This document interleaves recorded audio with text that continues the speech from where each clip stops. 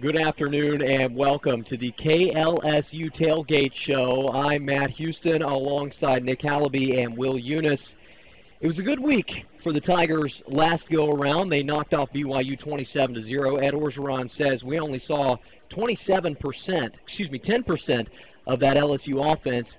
The Tiger defense looked really good too. They had a lot of young guys. Before we get into Danny Etling, the youth on the defensive side, BYU, we need to talk a little bit about last week's game as a whole. And I guess the first question I'll ask, Nick, I'll start with you.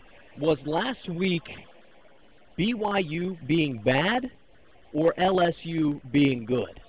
It was LSU being good. BYU's not the best team, but it's not like they underperformed. They're a physical team. You know what they're going to bring on defense. But this was BYU going up against a system they hadn't seen before, that nobody'd seen before, and LSU executed it very, very well. Will? I mean, you look at the performance by the Tigers, just in general, it was complete. And I think the only place, if you could find anything that was lacking, was when you get toward the red zone. Yeah. And we'll talk about that a little bit later with the offense. Yep. So let's get into the offense. Danny Etling looked really good, and I think that's where we should start. He is the quarterback. Nick, I know you were pro Miles Brennan. Did your impression of Danny Etling change? Do you feel any different, and how do you think he did?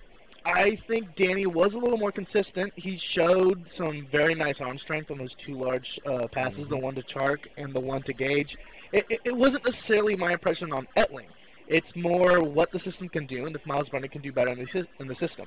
The few passes that we saw, and it was very consistent, and it was very well executed. But the few passing plays we saw, those receivers were in space. Yeah. And so kind of where I'm coming from is if you can do that for Danny Etling, and your excuse for not bringing in Brendan is maybe he can't handle the pressure, why not bring Brendan in if there's no pressure? But, yeah, I like what I saw from Danny, in short. I thought Danny Etling was very efficient.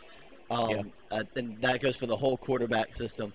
And even though Miles Brennan only threw one pass, but the receivers were open. And when the receivers were open and they were targeted, they didn't drop passes. I don't think a wide receiver had a drop against BYU. We know that's plagued LSU receivers throughout time.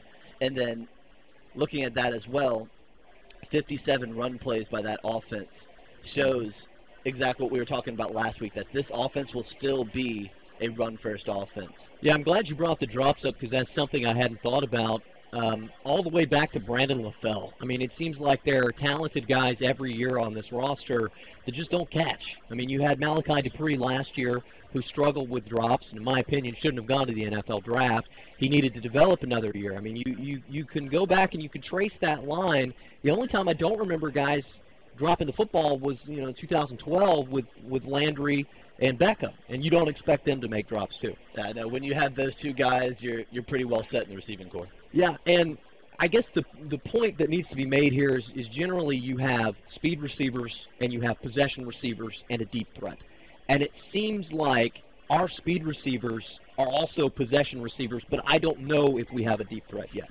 Yeah, I'm not sure. You'd think it'd be DJ Chark just right. Because that's what Etling's used to. We saw flashes of it last year. Even in the game against BYU, we saw the one deep play.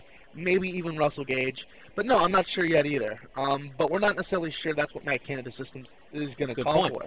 Because you saw a lot of intermediate plays. You saw a lot of little kind of button hooks to tight ends or little corner routes out to your wideouts. Maybe they don't need a deep threat, but no, I'm not sure either. I'm not sure yet who's the deep threat. I think the deep ball is very important in the college game because I think you see a lot more deep plays in the college game, of course, than in the NFL. Yeah. But so I think having a deep threat like DJ Chark is very important. I think where this receiver core will be looking is past Russell Gage, who's the third guy. Russell Gage put up an excellent performance, in my opinion, only though he had a couple receptions. He made them count. And they were on, I think one was on a 3rd and long play. Yeah. And it kind of set up a scoring drive for LSU. I think it's that third guy. Will it be Drake Davis? Will it be Steven Sullivan? Will it be, as you said last week, Jacoby Stevens making a late run in? We'll never know. Even Derek Dillon had a couple of receptions last week for like around 20 yards. So you don't really know. And we didn't see a lot of the passing either. I mean, DJ Chark was the leading receiver with only 4 receptions. So it's There's a lot we haven't seen yet. But they spread the ball around, which did. is something that they haven't done in the past, and I think that's what's really exciting. And another thing, I guess the biggest difference, and we'll get into this in a second more on Canada's offense, but last season, under Orgeron, when they flipped the offense up, it seemed like it was ground, pound, and then deep shot, and it worked. And LSU was busting off a lot of deep plays. That wasn't the case Saturday night. It was a lot of dink and dunk routes. They had 2 pretty nice deep balls that they completed, but for the most part, it was 6-7 yards at a time. It was consistent. It was, and, I really appreciate the offense. I got to watch the game from the press box in the Superdome, and looking at it from the press box, they spread the field so well. Yeah. That, so many of the little dink routes to the outside, maybe a little in the flat to Edwards-Hilaire. Yeah. But yeah, they spread the field out very well, and it left the defense guessing, at least until they got to the red zone. Yeah, I mean, it was a lot of dink-dunk plays, not a lot of things down deep. And I think later in the season last year, was around when Edwards took over and they flipped that offense, the run was getting stopped. Mm-hmm. So they'd have to go to that deep threat. BYU couldn't stop the run. I think once Matt Canada saw, we can just run on these guys all day, no problem. I mean, Jarrell Williams almost went for 98 yards. Almost went for 100 yards, right? Yeah. So I think why we didn't see a lot of that was because it wasn't necessary and it wasn't needed. But they did kind of want to expand that offense and show off a little of what they could do. And I was impressed because with me, a problem in the past has been the consistency in the mid-range game. Mm-hmm. It's not necessarily can you throw it deep because they've always been able to hit the occasional deep play. Yeah. Can you throw a 15-yard out? Can you do it without hitting receivers in the back of the head? Can you throw across the field without an interception? Can you complete a 3rd and long? And they show that they have the ability to do that. And those out routes looked pretty good. I mean, they were throwing to the sideline. They owned the sideline last night. That was the only critique I could give for Danny Etling is there were a few of those passes, and look, he played great. I don't want to detract from that. There are a few of those passes I would have liked to see a little more arm behind because when you play teams with faster secondary members, that's a ball that you can't float up. But I am super impressed. Quite frankly, it's what I expected. I guess we have to look at this offense as a whole now because we see the consistency, and one of the things Ed Orgeron pointed out in his press conference on Monday is that BYU was playing 2 high safeties. They wanted to get bludgeoned to death. And I think for the first time in a long time, we saw an LSU offensive coordinator take advantage of a defensive scheme, and BYU just didn't adjust. They kind of gave up. Yeah, again, as me and Matt, we were talking before the show about under the Miles regime, you would see a defense kind of asking for it, and then he wouldn't take advantage of it. He wouldn't use a scheme. He would kind of just manage a game out until the end. We have the victory. Let's manage the game out to the end. And sometimes that was to his detriment. And I think we're seeing a different scheme in a Matt Canada offense that is not afraid to exploit the defense. Yeah, and I think that could play to the possible diversity of this offense. I mean, they can bludgeon the ball up and down the middle. No problem. You have Darius guys. You have some big bodies up front that can create some space. But if they're stacking the box and just asking you to get burned deep or burned down the sideline, maybe the scheme allows for that. Maybe there's so many different plays, different styles of motions, you can take advantage of whatever the defense gives you. Maybe it was just that Miles' offenses were just so one-sided that he was just so stubborn. And partly he was stubborn. Let's face it. Yeah. Les Miles was very stubborn when it came to his offensive play calling. You hope, and again, small sample size, but you hope you hope that this is better. I have never seen a team play LSU and beg them to run the football. Yeah. That just seems so dumb to me. And I guess I'll answer my own question, the first one I asked you guys. BYU just didn't play well, and I'm not impressed with that coaching. I mean, I see that they're trying to do some new things there, but man, adjust. Who begs a team with Darius Geis to run? A team that can only stop the run. Yeah, this is BYU's identity. I mean, they were getting burned down the field by Portland State. Portland State wasn't executing the passes because it's Portland State, but they don't have a pass defense. Mm-hmm. So they were begging to get run over because that's all, if anything, they had a shot to stop. And there were times where they'd stop Darius guys at the line of scrimmage, or Dwell Williams would only pick up 3 yards or something like that, which was a metaphorical win for that defense, right? But that's all BYU can do. They don't have the talent level. They get their winning on defense off of their physicality. Mm-hmm. And so they just thought if they had a shot, let's just try to physical up with LSU. And then on the other side of the ball, that their offense couldn't keep up. Yeah. To be fair, it wasn't a 63-0 blowout. It No. was 27-0. And I get it's also a new offense for the LSU Tigers, but the offense for BYU was seemingly inept. And they just couldn't do anything. And we'll get to that in a second, but part of the reason it was a low-scoring game is because LSU ran the football and had the ball the entire game. I mean, I think that could have been a 40-point game, but boy, just talking about this, I'm excited because restraint is sexy. And Matt Canada is out here. Modest is the hottest offense, and he didn't need to take those deep shots that we've seen in the past, and he just kept running the football. And it was one of those, and we'll get to A&M in a second too, but A&M wanted to throw the ball around with a 30-point lead, and we saw what happened to them. And so I was pleased with that play calling and the scheme that they had. So let's get into Canada's offense a little bit deeper. What do you guys think of the motion? We'll start with you. I did a package for Tiger TV on the offense and on the motion. And from the first play from scrimmage, when we saw 4 out of the 5 offensive linemen switch sides of the line, and all the crowd kind of erupted. It was kind of oh wait, this isn't the offense we're used to seeing. Yeah, let me stop you there. That was such a gimmick, and I laughed so hard. Absolutely. It was there was a lot of complaining in Game of Thrones this year of fan service. That was complete LSU fan service. I think in the Superdome, I don't know if you could tell from the press box, but I was sitting lower, and the second those linemen got up and shifted, the entire Superdome erupted in joy. It was like, I think they got more excited for that than they did for J.J. Chark's 35-yard catch. That speaks to Les Miles' stubbornness. He wasn't willing to change. So that little, even if it's just linemen switching positions on the line, that change, the LSU fans were like, this guy's trying something new. That plays to Matt Canada in a bigger picture. Ed Orgeron having to sell this program this year. That's their job. They're not getting fired this year. They have to sell everybody on this offense and on this program. And we didn't see a lot of this offense. Like you said, restraint. It's not just restraint and we don't want to run the score up. We don't want to show Mississippi State and Florida and Auburn our entire playbook yet because we don't have to. Yeah. And that's what a lot of this was too. But a lot of the shifting, especially that opening play, they're just trying to sell us on this is a new LSU offense. And the only thing that bothers me about that is, I agree with you, I laughed because I think everyone knew what was going on. The only concern I had is there was about midway through the game or toward maybe in the fourth quarter, and they went for it on 4th and goal because the crowd was a little loud. Yeah. They didn't need to go for it. They should have taken the points. That was the only thing is if you're going to do fan service, you got to do it right, and you can't risk losing points because of it. Pre-snap motion is okay, but I hope that staff and Ed Orgeron especially know better. Yeah, I think so too. There's definitely going to be a little bit of a learning curve with that because this is Ed Orgeron's. Yeah, he was head coach at Ole Miss, but this is his first shot. This is his first big shot as an actual coach and not interim.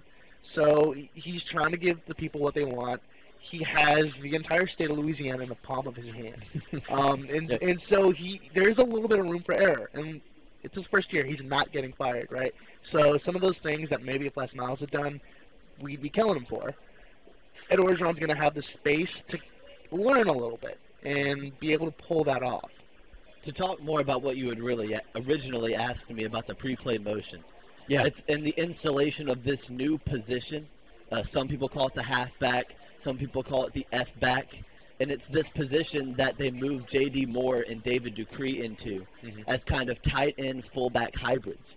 Well, they'll line up in the slot, pre-play, go across, and then line up in a wing-back position to block for a left-sided run. Or they'll just switch sides of the line. They'll switch from the backfield out into the flat. There's tons of movement. Either a wide receiver will fake a sweep or a wing-back / halfback / F-back will move on every play. Yeah, that's pretty much a given in this offense. It's all about misdirection, but I don't think that's what hurt BYU. I think LSU offensive line played pretty well. Yeah, especially for such a young group, an unproven group. That was one of our major questions heading in, and it still is, because this isn't even the most talented BYU team of the last 5 years, right? But they got some pretty good push off the ball. A couple times BYU broke through on that fourth and 2. What frustrated me, they should have picked a different play, but BYU broke through. But for the most part, with a mostly patched together offensive line, at least compared to what we're used to, they did a good job. I think it was a good warm-up. And Will, I'll ask you this. Do you think that's just the offensive line being better than we expected, or do you think that's part of the scheme and adding additional blockers? Or both? I think adding additional blockers was a big key to it. I think we need to be careful as well. Sure. Because this was a BYU team that, honestly, as you just said, wasn't great. Depleted at best. Depleted at best. So I would love to see this offensive line dominate once again against Chattanooga and then be prepared for that test against Mississippi State. That's when the rubber will meet the road for this offensive line, especially the young cats on it, like Sadiq Charles. Yes. So, again, I'm excited. I'm going to be a little cautious, though, on that one. Good. Yeah. Again, restraint is sexy. That's got to be the motto from here on out. That's the theme of the show. All right, let's go to the other side of the football because that's where the real domination took place. LSU holds them to -5 yards of rushing, under 100 total yards, correct? Yeah. Okay, that was a bludgeoning from a defense that started a ton of freshmen and true freshman guys that had never played again. We saw people get picks in their first college game ever. We saw lots of good ball pressure. We saw an inability to run the football. What are your impressions, Nick? They're great. Their speed. I mean, I think more than anything that stood out to me, and it was hard to compare it to other years, but I don't remember an LSU defense being this fast. Mm-hmm. Like, they're killing it up and down the field. The freshman, Grant Delpit, first couple of plays, up at the line of scrimmage, a safety, making tackles. I mean, this team is so fast on the defensive side of the ball. And I mean, David Aranda said it. I don't know if you went back and listened to the broadcast, but they were talking about their pregame interviews with Aranda and the difference in terms of personnel at LSU than his personnel at other places like Wisconsin. He goes, I can have 6 or 7 players on my defense that runs a sub 4.5. Mm-hmm. That's amazing. Including some defensive linemen every once in a while. Like, that is insane. Just they're bigger and they're stronger, but we're used to that. The speed. And I think the speed is what's going to define this defense. Yeah. It was impressive. Well, I was interviewing Darius Guys post-game, and he was asked about this freshman class and the guys coming in and playing so well in their opening game under the spotlight in the Superdome at the Texas kickoff. And all he could say was that his class's juniors came in as kids. Mm-hmm. And he said that this class is coming in as men. Yeah. And they're, like, so mature. And he was just emphasizing, like, these guys are ready to play at this level right now. You think that's coaching, or do you think that's just a different recruiting style, or what do you think? I mean, is it preparation? It could be both, because the one thing you can't really knock Les Miles and past defensive coordinators for is their defensive recruiting, because we've had some stars. A few. But in terms of scheming, maybe it's Dave Aranda's amazing scheme. Mm-hmm. Maybe it's the circumstance. I mean, maybe that these defensive players are just that much more talented. LSU got lucky. And we've never really seen – we wouldn't have this reaction today if 10 players on defense didn't get suspended or something like that, right? So I think it's circumstance plus players and changing his defensive scheme to their strength. Yeah. I think this says a little bit about the high school game as well, is that these coaches are kind of molding these guys to play at that level now, especially at places like IMG Academy, American Heritage, the places around Houston, Texas, where we grab these recruits from, even where Stevens was from in Tennessee.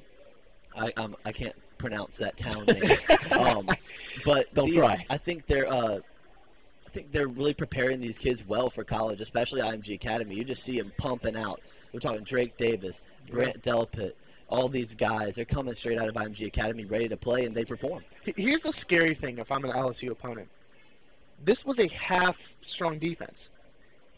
At half strength. Yep. Without your best player in Arden No Key. Arden Key. They got pressure. They got sacks without Arden Key from the outside. Almost no outside pressure. Kevin Tolliver didn't play. No correct? Kevin Tolliver. Lots of other guys. Yeah. This is a defense at half strength that dominated a team that really isn't a slouch. This wasn't an FCS team. No. Even though this was BYU at not full BYU strength, it was formidable.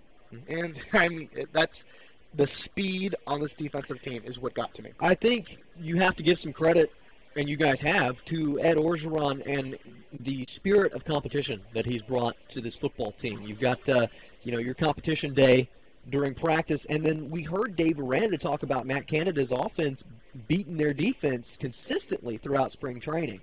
And he was upset, and he was frustrated. And I think when you push your guys, especially young guys, when you push them, they have to grow up early. Yeah. And I think especially this game. And now we'll transition to UT Chattanooga. This next game, these are excellent opportunities for them to kind of flex, build their confidence. So what kind of advantage does LSU have, Nick, playing 2 tune-up games before they go into the SEC? They have, it's like a minor game / practice almost. It's tune-up in the sense that you get to go hit somebody else, which is always fun. And you kind of get to see what you actually do on a football field in a non-controlled environment. And kind of to speak to that, I think what's going to define this Ed Orgeron team is competition. I mean, we talked about it in terms of the quarterback competition, but everybody on this team has to compete for their spot. Matt Canada and Dave Aranda's offense and defense are competing against each other every day, to the point where Dave Aranda is getting frustrated that he's losing. I think competition is what drives the best product on the football field. That's what's going to define this team, and that's the advantage of playing against BYU and Chattanooga, because you compete for spots and compete for performance. I can only agree with that. I think competition raises the best out of people, and you had these young kids coming in. Caleb Chason, you've got Jacob Phillips, Patrick Queen, Tyler Taylor, Ray Thornton. All these guys are linebackers, and they're competing for spots. By the way, all those guys played their first game for LSU against BYU and played well on that defense. They're competing for spots, and they want that spot because they know that a spot in the linebacking core at LSU might get you to the NFL. Yeah. Look at the spot, any spot on a defense at LSU, whether it be the linebacking core, the secondary, or up front, gets you an NFL at least opportunity. Yeah, and that's one thing, that's one criticism that I think is fair of Les Miles, is he was very loyal to the guys that he selected in the preseason. He was going to ride with them until the end. And there's something commendable about that, but it's not always the best strategy to win football games. And now I'm not sure that these guys that the freshmen replaced that were suspended or hurt, boy, they might have to fight for their job. Yeah. I mean, we could see some of these freshmen, like Chason, like Tyler Taylor, like Greedy Williams, they may be starters for the rest of the year now. Here's where I get excited. What if it's a defensive system where it's split time, and where you're fresh the entire game? You have people say it's just where your third and fourth stringers are out there making plays fresh. I mean, that in itself is exciting. That's extremely scary for all offense. I mean, yeah, because when those players are out in the field, they're out there to prove a point, and you don't want this defense trying to prove a point against you. How scared is everyone of Alabama's defensive front every year? Because you know that they're bringing off a set of guys and putting on a set of guys almost just as good. The 5-star exits and a better 5-star enters. Exactly. Yeah. So that would be a fantastic advantage. We're going to spend just a little bit on UT Chattanooga. They're an FCS program. They're consistently in the top 25 in the FCS. Last year they lost in the second round to Sam Houston. New coach, new staff. There's not a lot of info on them. So, again, this is kind of it's just a chance for LSU to flex, and your boy Miles Brennan might get some playtime. Yeah, I think so. I mean, I got excited when he was brought in against BYU, and to the extent where I was irrationally excited. Where, like, it was a handoff. No, it was handoffs. Handed it off like a champ, right? Well, on that lateral, on that tight spiral on the 2-yard lateral. But, I mean, yeah, I think he could get some get some playing time, especially late third, early fourth, if they just blow the doors off of Chattanooga like they should. I watched a little bit of Chattanooga film. They had their opener against Jacksonville State. I mean, they weren't completing passes or getting the passes off against Jacksonville State. It's going to be ugly tomorrow. Yeah, I agree. Will? This is a little bit of the stats from the Chattanooga game. They threw 2 interceptions. They threw only for 218 passing yards. The whole offense had 294 yards against Jacksonville State. And that's not a great defensive team. That's more than BYU had against LSU. Yeah. That's true. It's 200. It's 200 and 99. Yeah. More than their rush yards they had. So, well, we know that they've got I think an all FCS offensive lineman. Their quarterback, Alejandro Benefield, is supposed to be a guy that program, Tom Arth, can build around. That's all I want to talk about, UTC. We just don't know enough. I'm looking for this LSU defense, because I just love talking about them, to pitch another shutout. Yeah. They should. They're Yeah. going to try to go to Starkville with a clean sheet. And that's intimidating. Here's what's important. Last year in LSU's tune-up games, they didn't look good. They were sloppy 2 years ago against Syracuse. They played poorly against Eastern Michigan. Until Ed Orgeron took over, that team looked bad, doing little things against bad football teams. Can I say the one thing that slightly worries me that I'm not happy with? Yeah. Special teams. Okay. I think that on the kickoffs, especially in the first half, the coverage wasn't the best. I think they were giving up 10 to 15 yards more than they should have on kickoffs. Yeah. You have a missed field goal.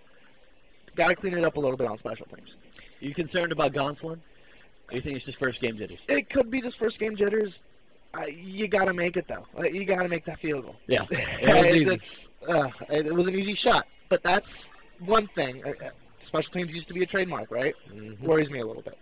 Yeah, I'm with you, and I'm just glad that we've got guys who can kick the ball into the end zone, or at least told to kick the ball into the end zone this year. I'm just looking for it. Again, this is an opportunity for LSU to get better. This is a glorified, I don't want to call it a practice, but it's an opportunity for them to tune in on things that they're not going to have the chance to do against Alabama, Mississippi State, any of the SEC schools that they play. And so this is a good chance for them. I'm with you on special teams because they've been bad in the past 5 or 6 years under Pivito, and so this is a new start for them.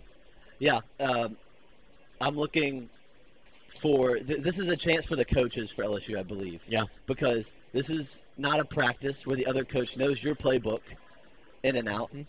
Now, I don't know how much studying the Chattanooga offense and defensive coordinators have done, but they're not going to know as much as the coach on the other side of the practice field will. Yep. You'll have people scheming against you in different ways than Aranda has schemed for you in practice. Yeah. And it's a way for you to test your offense against different schemes. All right, we got to get into picks real quick because we only have about 2.5 minutes left. Last week, Nick 4-0.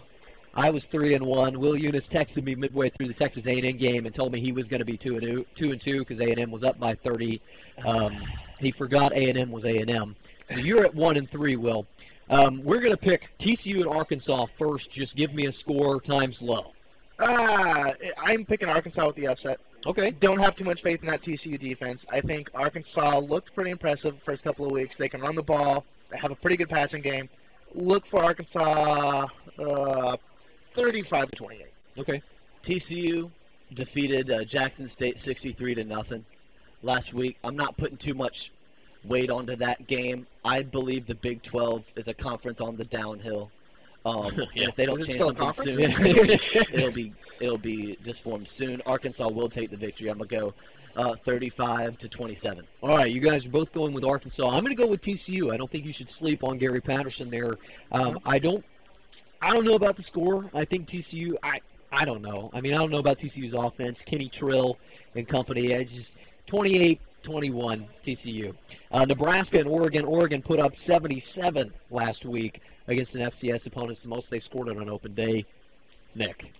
Oregon. I don't know much about Nebraska's defense. I don't have faith in it. They don't stay healthy, and they're not very disciplined. I think an Oregon offense is deadly, and their defense improved a little bit this year. Okay. They're not the Oregon of 3 years ago, but I'll take Oregon over Nebraska. It's hard to pick against Nick after last week. I'm going Oregon as well. So I'm not going to predict the score. I've really haven't done enough research on that game. Your guys' problem last week was too much faith in the SEC. You're right. You had to look past the conference bias. All right, so real quick, no description. We got 30 seconds. SEC matchup, SEC, ACC, Auburn, Clemson, Nick. Clemson. Okay. Clemson. OU, Ohio State. OU. Ohio State. Okay. I'm going OU. And finally, Georgia, Notre Dame. Georgia. Notre Dame's forever mediocre. Oh, thank you. Thank you. I thought you were about to pick them. Georgia. Why is Notre Dame in the top 25? All right, finally, give me a score. We got about 10 seconds left. LSU, BYU. Wait, LSU, Chattanooga? Yeah, I'm sorry. LSU 42, Chattanooga 0. 35-0. 42-0. All right, guys, that's been the KLSU Tailgate Show. Thanks for tuning in. We'll be back here this time next week. For Nick Hallaby and Will Eunice, I'm Matt Houston. Go Tigers.